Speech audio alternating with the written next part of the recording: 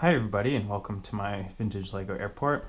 A couple weeks ago the folks over at Flitetest did a really neat little video where they took one of the new Lego city sets and they converted it into a flying quadcopter, and that inspired me to try my own. So walking through Target I came across this, which is one of the new Lego Technic sets for 2019. It's the Lego Rescue Helicopter, and it looked just about the right size to fit a little collective pitch heli on the inside of.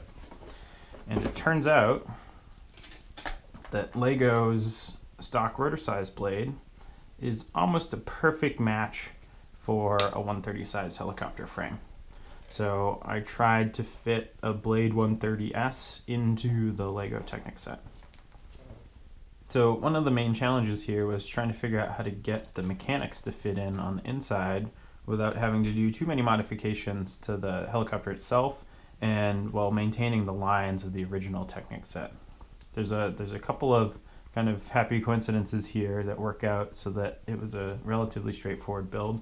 The first is that the seats up front, which were originally these little lift arms here, are almost exactly the same size as the battery that came with the little Blade heli. So this is a 3-cell 300 milliamp hour pack, and that just sits up front where the little seats went. The other is that the set was originally designed for a little hospital gurney to go in the back, and that means that the inside is relatively open and gave enough room to fit in the helicopter mechanics. So I'll try to take it apart here.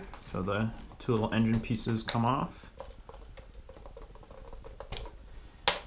and I added an extra pin in the back to hold the doors shut, so you open the doors. And then the two standard body mounting lugs on the helicopter actually engage these two little axle holes with pins on the set, so you can spread that apart and out pops your helicopter frame. So I didn't really have to do any real modifications to the helicopter frame other than just shaving off the battery mounting tray so that there's a little extra room here.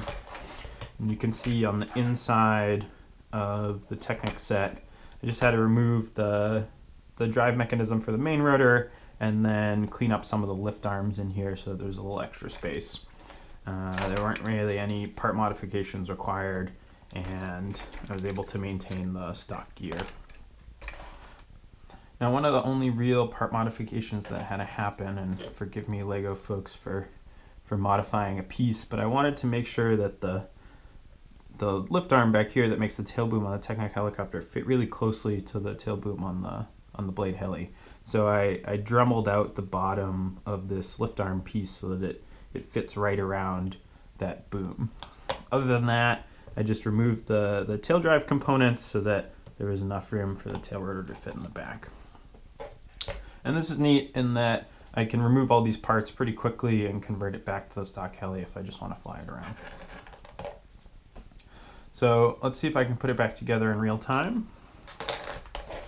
So you just kind of spread the frame out here, get it seated up in front, and then you can see here those little body mounting sticks engage those Technic axle holes.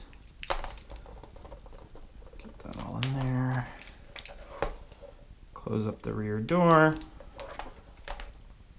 and then we just put on those two little engine pieces. Just like that, you've got yourself a flying Lego Technic helicopter. Now, this was a fun little project that just took a few evenings of work, and it was relatively straightforward to get the heli to fit on the inside, and I think that I'm gonna look around for a couple other Technic or Lego City sets that I can try this out on with a few of the other helis that I have. As always, if you guys have any questions about the build, just leave them below in the comments, and thanks for watching.